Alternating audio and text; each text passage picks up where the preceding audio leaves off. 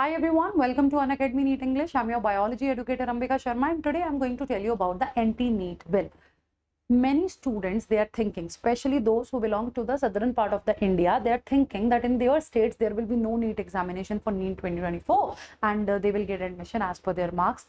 Right, this is what they are thinking, but actually it is not the case. So today here I am going to tell you everything about this anti-NEET bill, right, that what is going on, and it should not affect, basically the idea is it should not affect your preparation, right? And you know that when it comes to the NEET examination, sometimes we are not getting the clear instructions from NTA about the syllabus deduction. We are not getting so many things, and you know that when it comes to the NEET examination, many political agendas, many things from the NTA side come in, right? So NEET examination is always like that. We always have some news about it. Okay, so now students are thinking about it and they are thinking now what to do. Like, it is our tendency, right? We get distracted easily. So just to avoid that, that is why I'm making this video, so that you will get an idea that what exactly is this anti-NEET bill. And let me tell you students, if you belong to the state Tamil Nadu, then especially this video is for you. So listen to me very carefully. Actually right now what is happening, right, anti-NEET bill, even it was proposed a year back, right? So in the state Tamil Nadu, they don't want even the current government, they don't want the NEET examination right, they don't want the NEET examination to be there in their state. They want that they should be exempted from the NEET examination. They want to give admission as per their state examination or as per the 11th-12th marks, right? This is what they want. Now why is it so? Why are they against NEET examination? First of all, let me tell you this, and then I will tell you the scenario which is going on.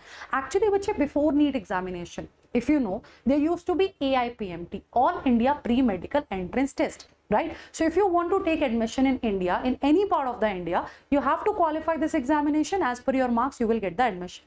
And other states, they used to take their own, examination, medical entrance examination for giving admission in their particular state. And in the Tamil Nadu, they even used to, right, the students used to get admission on the basis of their marks, whatever they have studied till 12th. As per their marks of class 12th, they used to get the admission in the medical colleges, right? It was the scenario. But after 2017, right, NEET was compulsory for all the states, right? So it was compulsory. It was compulsory to get admission after clearing the NEET examination only. Okay, fine. Okay, fair enough. And it is even important because when states used to conduct their different medical examination, right, it is also a burden to that state also. So if we are conducting one common entrance test, so all the students, right, all the students will get the equal opportunity. So obviously the NEET examination in this way, it is good also. Now what is happening in Tamil Nadu? In Tamil Nadu, before this NEET examination, if you check the data, you will find out that in the medical colleges, more students were there from the rural areas, because at that time they were getting the admission as per their 11th-12th marks.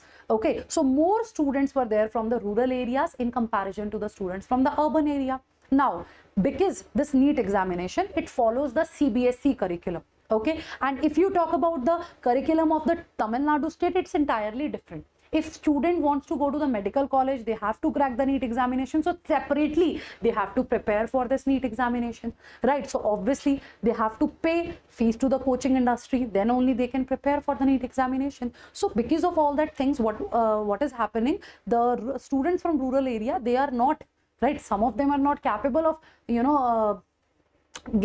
some of them are not capable financially to pay for the coaching and to clear the exam and to get admission there. So what is happening after NEET examination, right? In the medical colleges, the students of urban area, their number is increasing in comparison to the students of rural area. Moreover, the suicide rate is also increasing because students, they are studying something different till 12th, and after that, right, they have to prepare in a different way for an examination. So obviously it is creating, right, it is creating a problem, right? They are burdened, they don't know how to handle the stress, and even the suicide rate is also increasing. So even the the previous government and the current government, they don't want the NEET in their state. But NEET examination, it is good in another way also, that there is no corruption, right? Earlier, because state colleges, they were giving the admission, so corruption cases were also there. the colleges used to demand for the money. So all that scenarios were there. So that is why even the central government decided for keeping a common entrance test. But in Tamil Nadu, if I talk about the Tamil Nadu, as I said, the syllabus curriculum is different,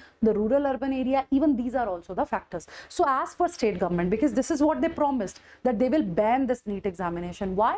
Because it is increasing the suicide rate, and students are not, students of urban area and rural area, they are not getting equal opportunities. That is also the point. So as per this anti-NEET bill, right, that 85% of the seats, right, when it comes to the counseling, no doubt 15% is as per all India quota, but 85% is as per state. So they want to take their own examination, or they want to, you know, give admission as per the 11th-12th result. That is mainly the scenario. Now what happened is, like here you guys can see that Tamil Nadu Chief Minister M.K. Stalin on Monday wrote to President Draupadi Murmu seeking her consent for legislation that seeks to do away with NEET in the state, saying each day of delay in its implementation cost not only valuable medical seats to deserving students, but invaluable human lives to our society.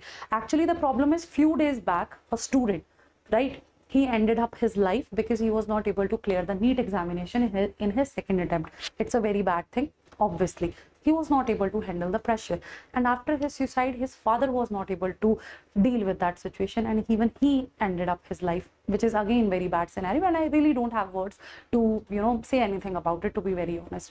Now before that, like, that person requested the government that you promised it, that you will stop the NEET examination, please stop it. One case.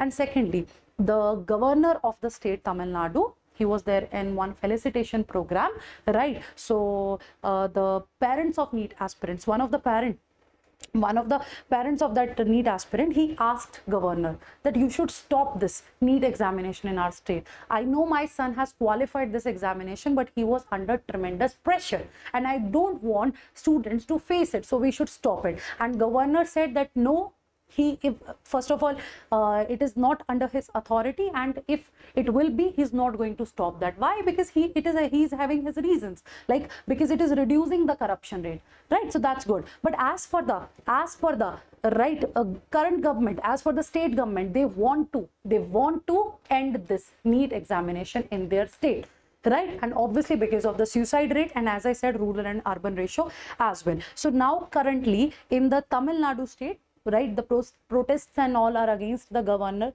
Why? You know that governor and state minister, they should work together, but right now the situation is different because he is supporting NEET, and as per the state ministers, as per the health minister especially, that NEET examination should not be there. So that is basically the case. And now, right, it depends upon the president. If she will approve it, right, that okay, fine, your state is exempted from the NEET examination, then right, then obviously there will be no NEET examination in the state Tamil Nadu. But if she denied, then of course the NEET examination will be there. So it should not affect your preparation because everything is under the discussion yet, right? So here you guys can see, this is what, you know, CM Tamil Nadu, CM M.K. Stalin want. And if I talk about the governor, as per governor given to me, I will never clear NEET bill, because as per him, right, as per him, it is if there will be no NEET, then obviously the colleges, what are they doing? They are asking for the money, then there will be the more corruption rate. So that's the point. So Mr. Ravi, he added that the bill had gone to the president since it was a subject on the concurrent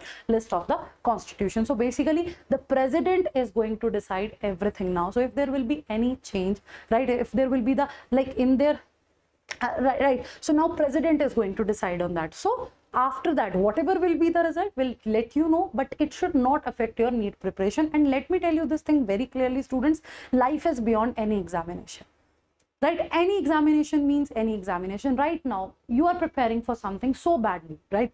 You're preparing for something so badly, and you are thinking that I'm not able to qualify. That doesn't mean you should end your life. You're going to learn something from that preparation. You're going to learn that discipline in your life, and trust me, sooner or later you will do wonders in your life, right?